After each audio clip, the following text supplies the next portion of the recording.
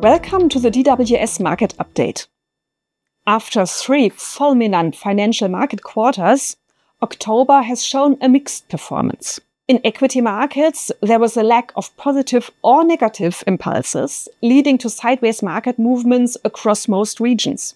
Fixed income markets, however, broadly suffered from better than expected economic data, which curbed central bank cutting fantasies. Especially US Treasuries, but also longer-dated German government bonds saw rising yields. An interesting development could be seen on the Chinese and Indian equity markets. Investors have doubtless had little joy with positions in Chinese equities in the last few years. India, on the other hand, has been particularly popular within emerging market equities, especially in 2024.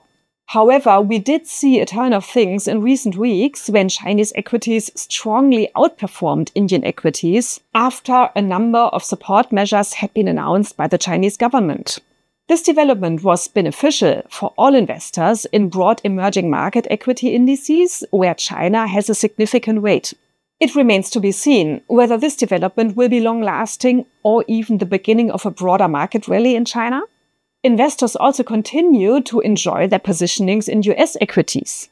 Even if prices only rose minimally in October, the year 2024 has been, to date, the best year for US equities since the millennium. The knowledge gained from the earnings season so far supports stable equity markets. Earnings have, on average, surprised to the upside. In addition to the continuation of the earnings season, any news flow around the US elections will also determine further equity market developments. Next week this time, we will already know more. That's it for today. Thank you for your attention and goodbye until next time.